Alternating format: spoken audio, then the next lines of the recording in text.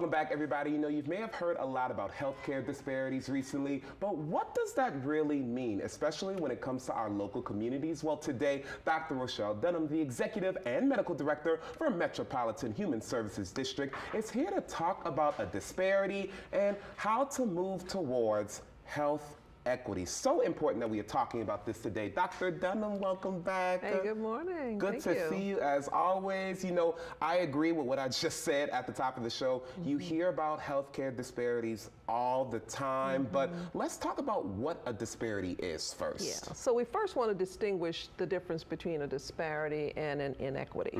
So disparities really have to do with access and quality of care. Right. So you don't have clinics in your neighborhood, so you can't get there real easily because you don't have transportation. Right. You may have kids, you can't get there. That's an issue with disparity. It is. But equity has to do with having maximal opportunity for good health. Come on. So I may have a clinic in my neighborhood, but it's not staffed properly. Right. They don't have enough medications, their hours aren't good, so it's not an equitable situation. And you know, there are a lot of factors, everybody, that lead to these healthcare disparities. What are some of those factors? And moreover, what populations do we see the most healthcare disparities? So disparities are directly related to those social determinants of health, which has to do with education, has to do with poverty, because you need to know what you don't know and know what you need to know in order to promote access to things that are going to be healthy for you. But typically, ideas and perceptions about people that are discriminatory in nature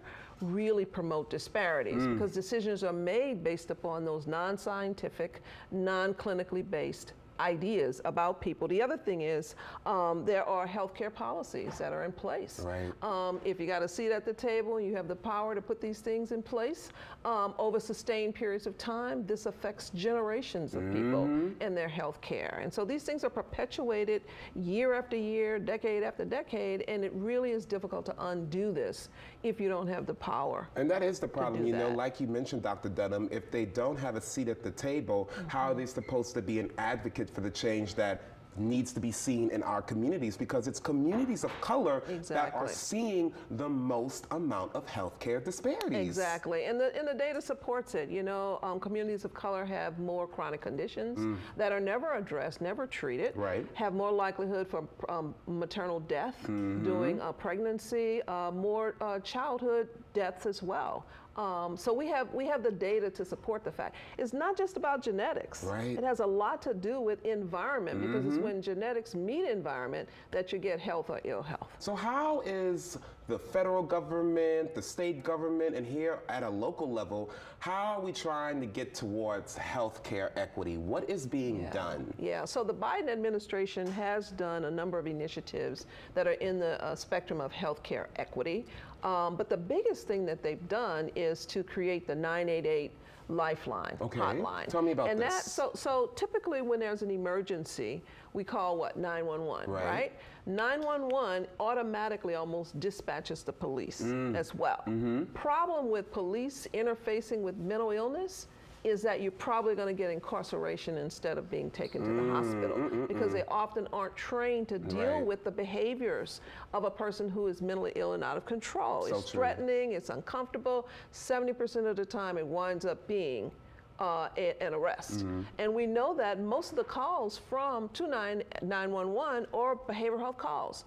So we need to find a way to get behavioral health people to receive the call so they can appropriately triage and send people where they need to go. And that's what 988 is.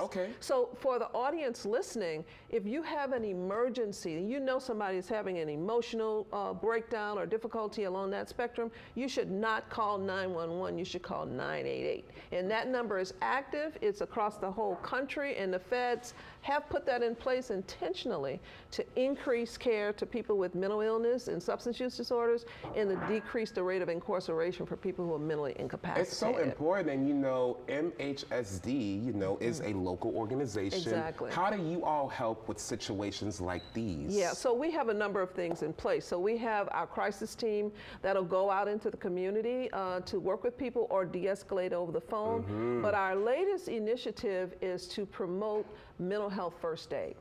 You need to be trained in it, Malik. I agree. Mental health first aid is critical because the reality is these crises occur in our personal environment.